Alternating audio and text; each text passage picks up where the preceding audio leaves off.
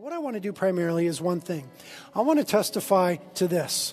I want to testify of our Heavenly Father's wonderful, saving presence in our lives.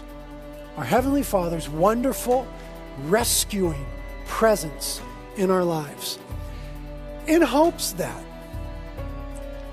when your life is difficult, when you're facing times of uncertainty, overwhelming odds, difficulties, darkness, that you'll be inspired to remember the promise of Scripture, that the Father is with you.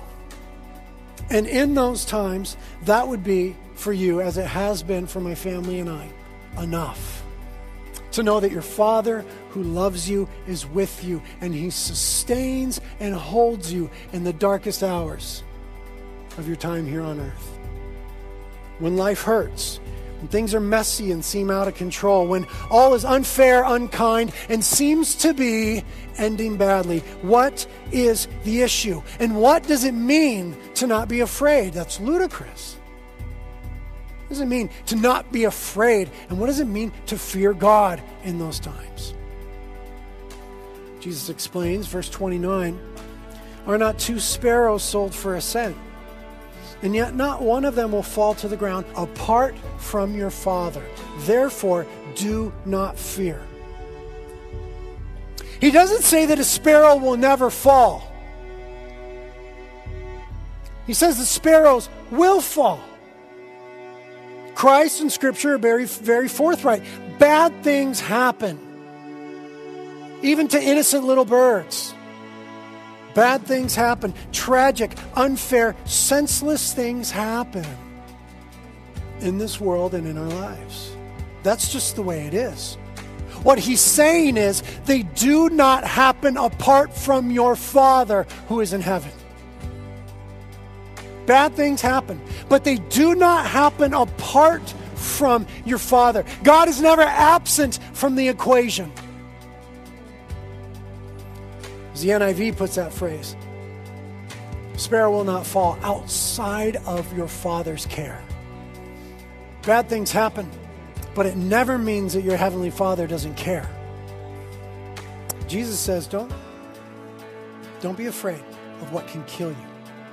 Cancer's not the thing to fear. Fear God.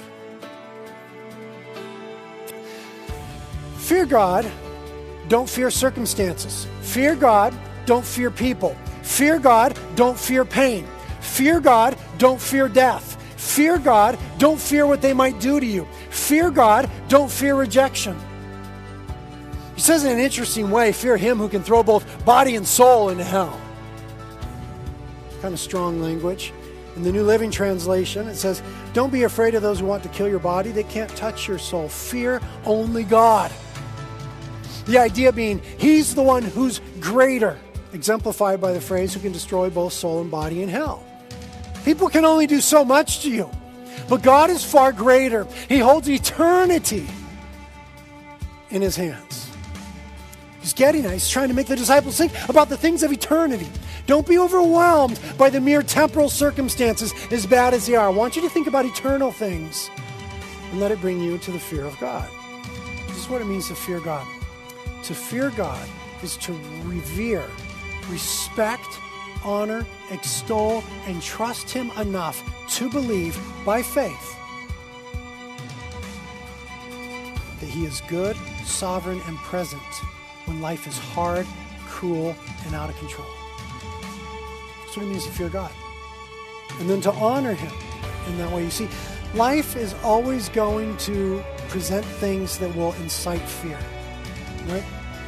Illness, impending death, rejection, financial hardships, failure, loneliness, abandonment, the unknown, loss of control. And when these things happen, we have a choice to either fear God or fear everything else. And to fear God at the very minimum means to trust Him.